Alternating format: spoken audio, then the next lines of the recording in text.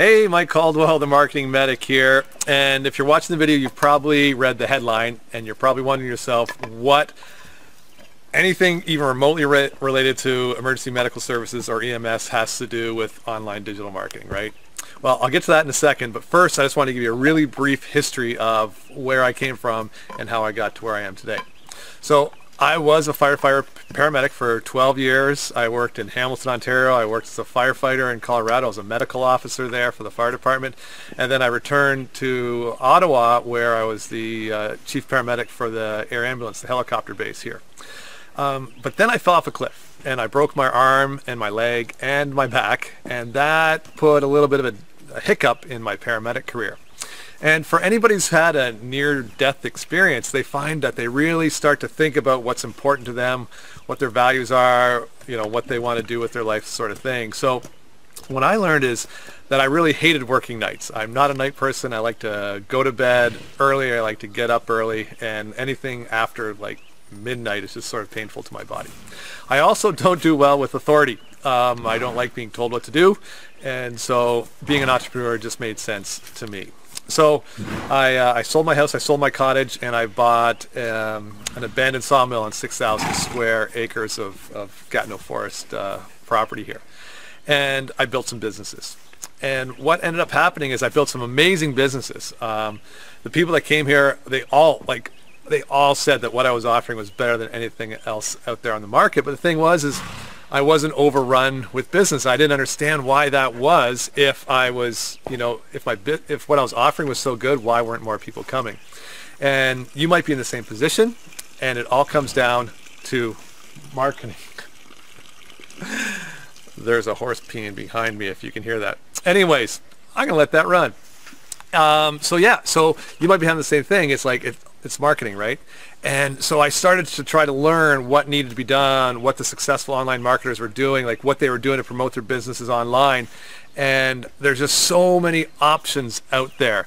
And what I found was that the bar has really been lowered for people to be able to build their own online marketing funnels, which was awesome because now I could finally afford to create my own website or my own marketing funnel.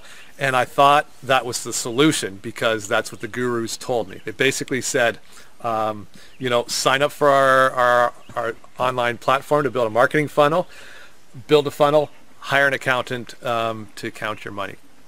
And if you've done that, then you probably know that you can build this, you can get the software, you can build the funnel, but the money doesn't necessarily come gushing in. So then I went out to try to find, what was I missing? What was I doing wrong? And there are so many bells and whistles out there, so many adjuncts and platforms and different things that you can add that it's overwhelming, right? And I think a lot of you are probably feeling that right now. So this is where I went back to my roots as a paramedic, as a firefighter.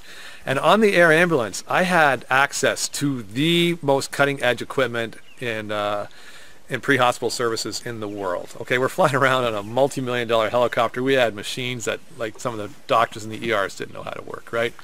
And the thing is as important and as valuable as all those tools were, the patient wouldn't survive if we didn't pay close attention to their airway, their breathing, and their circulation, the ABCs, all right?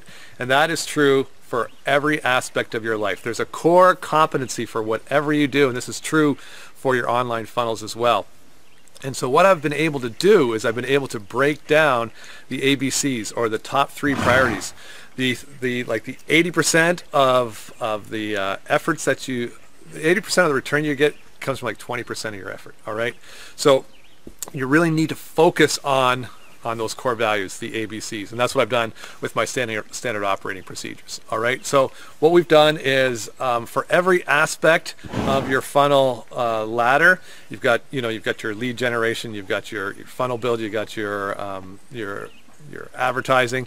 There's usually only 3 components that you need to meet, and if you can do those 3 basics, then you will have a successful funnel. So what I've tried to do with my platform is I've tried to create something that makes sense, that is understandable, and that doesn't get you completely overwhelmed. It's a step-by-step process. It's an over-my-shoulder process that will show you exactly what you need to do to succeed in your online business.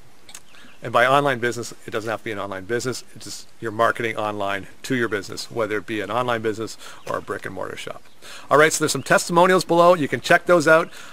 You can read a little bit about my history, learn about me, and you can find out if what I offer is right for your business. All right, now my dogs are attacking one of the horses, so it's getting crazy here. So I got to go and check out my check sheet and apply it, and I guarantee you'll have results. All right, see you, I don't know, around somewhere. Okay, bye-bye.